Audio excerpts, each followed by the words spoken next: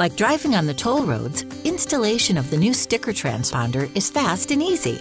First, clean and dry the inner surface of the windshield where the sticker transponder will be placed. Place the sticker transponder inside the lower left-hand corner, inside the lower right-hand corner, or inside behind the rearview mirror, under the tinted portion of glass. Consider the visual aesthetics from inside and outside of the vehicle when choosing the location. Once you select your location, carefully peel the sticker transponder from the backing and avoid touching the adhesive. Ensure that the sticker is smooth and flat against the glass.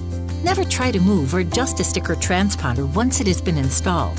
It will break and become unusable. This new technology requires that the sticker be affixed to the inside of the windshield in order for the transponder to read.